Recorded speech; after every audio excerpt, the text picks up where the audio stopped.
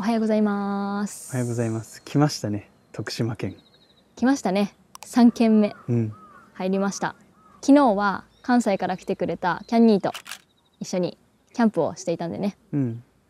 で、今日からは徳島県を回っていきます。はい。徳島といえば祖谷渓谷、かずら橋、なんか秘境のイメージ。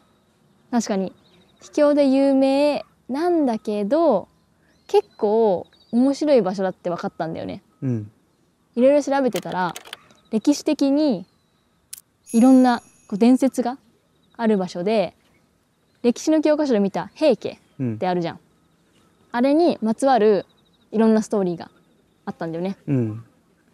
だから今日はせっかくだからその勉強した内容、歴史に触れながらそれにまつわるスポットを回っていきたいと思ってます。なんか楽しみだね。ね。行こう。絶対面白いよね。すごい、だいぶ秘境感出てきたよ。なんか山のさらに山の中にどんどん入り込んでいってる感じ。まさに秘境って感じ。もう右崖だもん。崖。今向かってるのが、落合集落っていうところで、今もね人が住んでる場所になるんだけど、そこは国の重要保護地区になってるんだよね。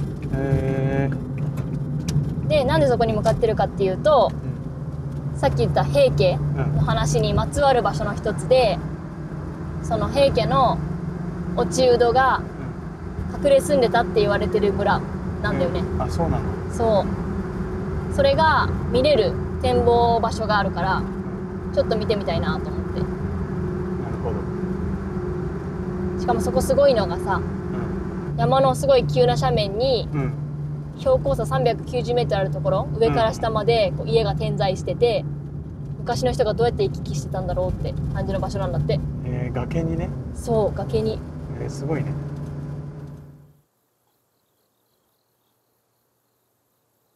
これが落合集落。すごいね。すごいね。こんなに下から上まで斜面に家があるって、なかなかないんじゃない？高低差390メートルだっけ？やばいな。下から上まで上がんないんだね。なんか一応ジグザグにこう道が見えるけど、多分上まで上がっていくの、その道通るんだろうね。一番上の人とか大変よな。ここは確かに国道から見えないじゃん。だからここに隠れ住んでたっていうのはなんかわかるね。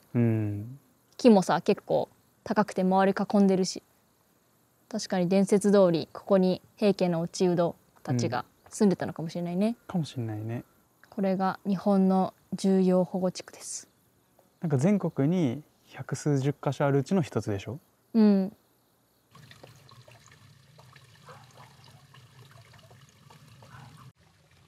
平家は源氏に敗れて、また再興を願ったんだよね。それで安徳天皇を守るためにこの祖谷の町に隠れ住んでたんだけど、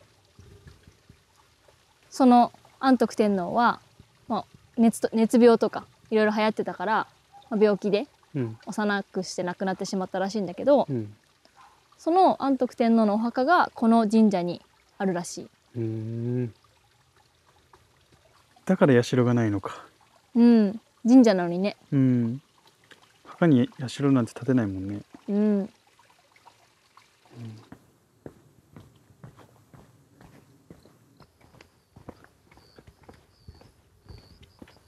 朝谷住宅。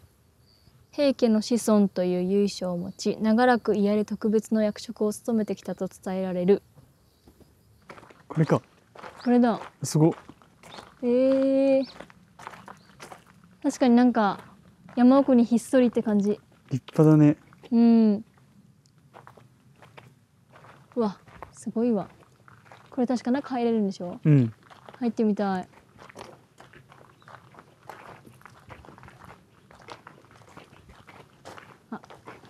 ご自由にお入りくださいだって。お邪魔します。開けるよ。めっ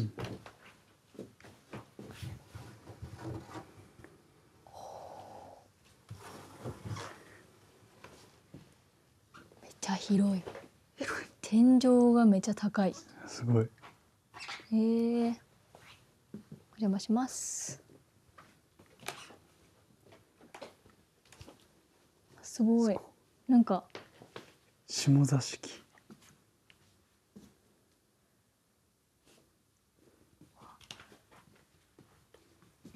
なんかこんなになんか板が大きい感じって初めてかも。すごい。一応保存修理工事もされてるみたいだね。うんうん。あ、ここは小引き場。あ、ご飯食べるところじゃないのか。小引き場ってなんだろね、何の粉を引くんだろう。でもいろりっぽいけどね。ね、いろりっぽいよね。うん。すご。あっちにもある。あ、あっち台所って書いてある。似てない？確かに。何が違う？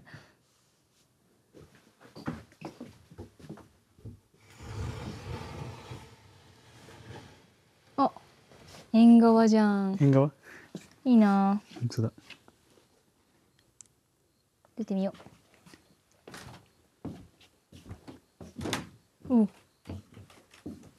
あ、続いてんだね。うん。あ、なんか昔の家っぽいこの感じが。うん。お隣の部屋まで外から行けるっていう。いいね。あ、終わった。でもこれ確か台所だから外からさ、開けなかった。外からさ、多分直接台所行けるようになってる。し、ここも寝室。開かなかった。じゃあこれトイレか。あ、そうかもね。ね。おー、確かにここだったらさ、見つからなそう、追っ手に。わかんない。その頃から住んでたとは限らないけど、もしこれがね、伝説の通りさ、逃げ隠れたっていう場所だったら、うん。絶対見つかんない気がする。そうだね。炊事場だって。ね、こう靴で入るんだね、その土足で。ね。自分たちだったらここにキャンプ道具置きたいな。うん。炊事場いいね。土間欲しいね。うん。いいじゃん。なんかプチガレージみたいな感じで。うん、うん。こんな感じなんだ。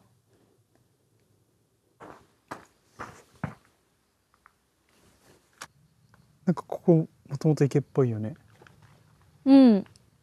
なんか苔も結構あるし。多分水があった感じがする。ね。鯉とか泳いでそうん。立派なやっぱ屋敷だったんだよここは。う。うん。いいね、こう廊下からこう見えるんだよ。うん。素敵です。すごい立派だよね。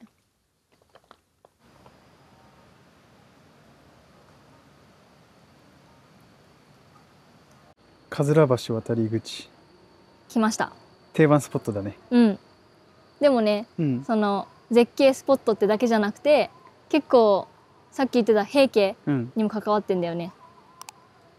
その平家がなんで関わってるかっていうと、その昔源平合戦があって、うん。源氏と平家がこう戦ったんだよね。うんうん。でずっとこう戦ってて、最終的に山口の壇ノ浦っていうところで最終決戦をして、うん。そこで平家が敗れて滅亡したというのが歴史上の出来事なんだけど、でもここの祖谷の人たちの言い伝えでは平家は滅びてなくて、その時に最終的に戦った人は影武者で、うん、もう本家はこっちの祖谷に隠れ住んでたんだって。でそこで逃げ隠れた時に、うん、このかずら橋がかなり重要な役割をしていて、うん、このかずら橋は植物でできた橋なんだよね。でいざもしも追っ手がね気づいて追ってきた時に、うん、この橋を通ってこなきゃいけないから、平家の人はこれを切り落としちゃえば追っ手が来れないっていうので、これを植物で作ったらしいよ。なるほどね。うん、しかも今3年に1回いまだにね張り替えてんだって。ちょっと怖くない？怖い。ちなみになんか次の張り替え時期はもう1月ぐらいなんだって。あ、そうなんだ。そうってことは結構ギリギリじゃない？うん、大丈夫なんかな。でも結構楽しみ。うん、その昔のさ人が作った橋っていうのと、そういう伝説が関わってる橋、うん、怖いよね。怖いよね。楽しみだ。なんか見えんのかな、こっから。あれだ。あれだ。うわ、結構捕まってるよ。怖いのかな。怖そうね。ゆっくり渡ってるもん。うん。でも見て、この下の景色すごい綺麗。めっちゃ綺麗。確かにここに落ちたらひとたまりもないね。でもあんなぶっとい橋切り落とせんのかな、逆に。確かに昔はもうちょっと簡易的だったんじゃない？ああ、そうかもね。そんな観光客向けじゃないもんね、当時は。でもすごいさ、同化しててちょっと気づかないかも。確かに。橋にも。でも3年に1回ってなんかこのかずら橋も、この植物が育つのに2、30年かかるんでしょ。らしいね。だからどんどん原料がなくなってきてるって書いてあった。うわー、じゃあもしかして将来持続可能かわかんな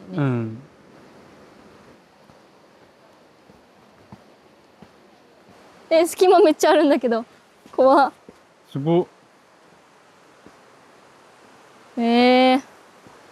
すごすぎ。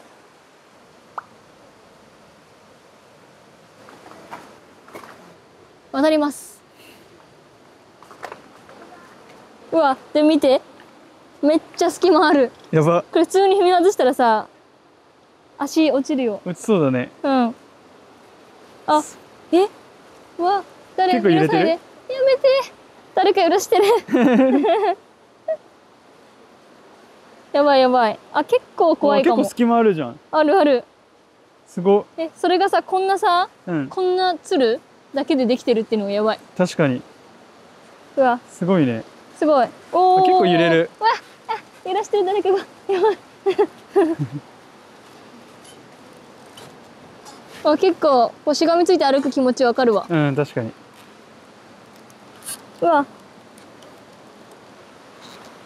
これ落ちたら命保証される？されないですね。おお。あ、でも下の水きれい。めっちゃ綺麗。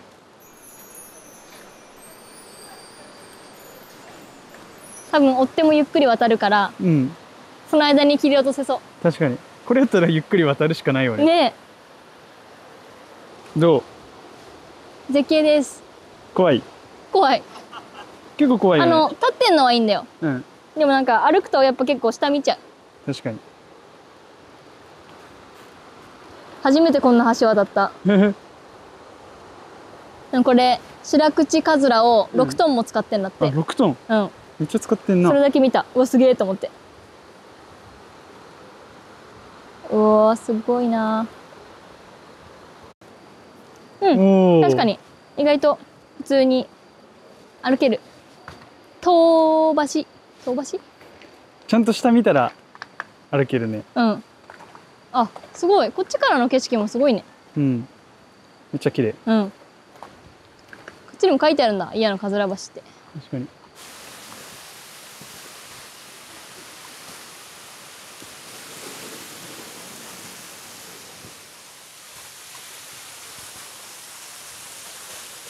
これが琵琶の滝？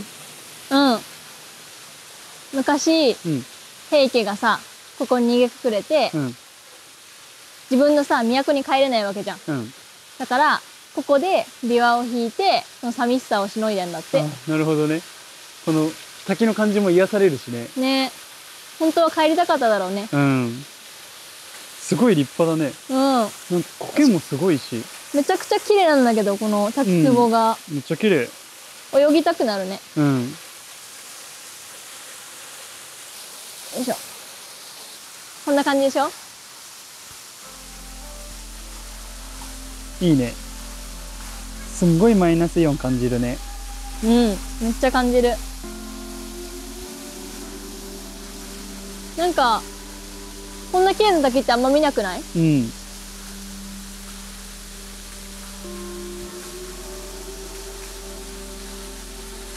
飲めるんかな？なんか飲めそうだよね。これうまく撮りたいな。綺麗だし。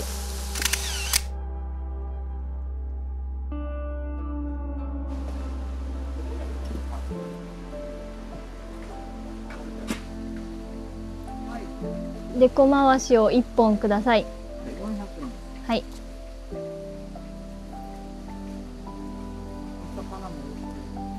鮎ですかこれ。あ、鮎とアメゴ。そっち川見えるでしょ。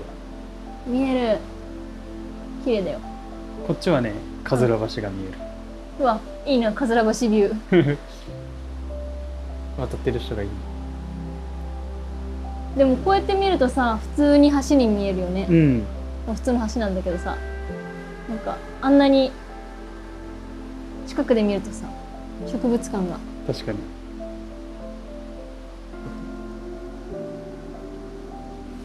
これは祖谷名物のでこ回し。でこ回し。じゃがいも、豆腐、祖谷こんにゃくだって。そうなんだ。そう、これをこうやってくるくるいろりで焼いてんの。なんか昔の人が食べてたらしい。いただきます。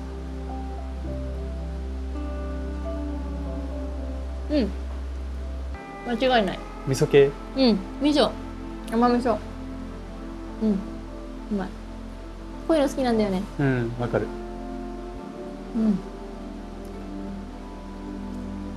鮎、せっかくなので。久しぶりだよね。うまい。川魚好きだよね。全部食べれるらしい。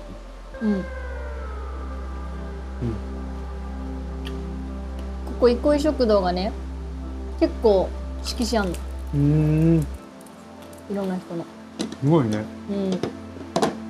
うまい。肝、内臓の部分が。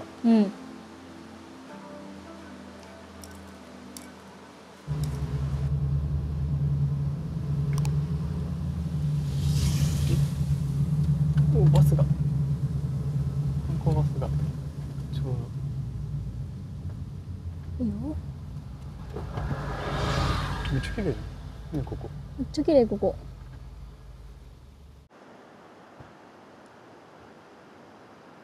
祖谷渓の日の字渓谷。すごいね、この U 字。ね、違う、火だよ、火。ひらがなの火。あ、ひらがなのね、火か。そう。で、日の字渓谷だって。すごい。ね。この辺ってさ、祖谷渓が20キロぐらいにわたって続くんだって。あ、そうなんだ。全部剣山から流れてきた水だって。でもさ、これ超大雨で川の流れが速かったら、このなんていうの、端っこの部分ぶつかるくない？あ、こうやって確かに、まあ、それでもしかしたら広がってるかもね。ね、ちょっとずつ。どんどん。すごい。うわ、でももっと水あった方が嬉しかったね。確かに。なんでだろう、今の時期だからかな。この近くにね、祖谷温泉っていうのがあって、ここも平家ゆかりの温泉らしいから、行ってみたいと思います。すっごいとこにあるね。絶対綺麗だわ。めっちゃ綺麗だったね。なんか山がさ、重なり合うようにこう、あるの。すごいよね。で、その間をなんか川が縫うようにさ、あるのが綺麗。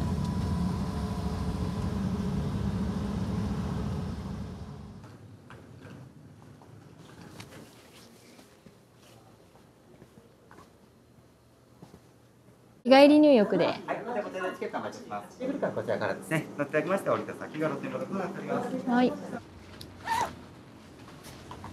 ケーブルで下るんだ。ね、見て。標高413メートルだって。ここからどんくらい下がるのかな。すごいね。ね。うわ。あ、結構な角度だよ。見て。本当だ。すげえ。あ、川のところまで行くんだ。わあ。初めて風呂入るためにケーブルカーって。あ、行けなかったしょんべん小僧いるよ、そこに。本当だ。これで行ったことにしよう。ここすごい崖にあるんだよね。なんかさ、道路から見たときに、すごかったね。すごかった。ほんとポツンって山の中間ぐらいにあってさ、ほんと秘境って感じだね。そうだね。来た来た。すんごいゆっくり。景色見れるんだろうね。ね。かわいい。あんなよく下に温泉作れたのね。確かにケーブルカー必要だわ。うん。来た。どこいいかな、前。うん。で、あそこ座れる？うん。お、ここがいい。で、よいしょ。よっしゃ。特等席だぜ。特等席だ。いきます。すげえ。ボタンを押させてもらった。露天風呂行きケーブルカー発車いたします。多少揺れますのでご注意ください。Welcome to Hotel Iya Onsen. The cable car is now descending to the open air bath. 動いた。For your safety, please remain seated at all times until the car comes to a complete stop. The cable car will stop automatically at the bottom. これもしブチって切れて落ちたら。皆様、本日は伊谷温泉へお越しいただき誠にありがとうございます。このケーブルカーの定員は17名。駅と駅の距離は250メートル。標高差は170メートル。片道の所要時間はおよそ5分でございます。200メートルぐらい下ったんだよね。うん。それではゆっくりと伊谷温泉の露天風呂をお楽しみください。Thank you for your attention. We hope you enjoy the open air bath.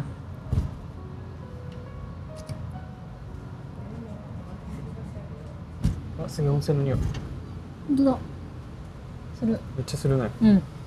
源泉って言ってたもんね。久しぶりじゃない？温泉に入る。うん。源泉かけ流しだそうです。うん。楽しみだ。すげえ。うん。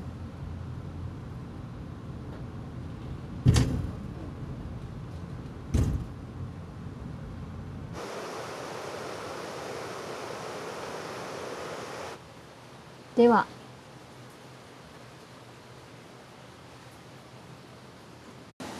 まさに源泉かけ流しって感じの温泉だったね。うん。すごいぬるぬるっていうの？つるつるっていうの？そんな感じだったね。うん。すごい気持ちよかった。いい湯でした。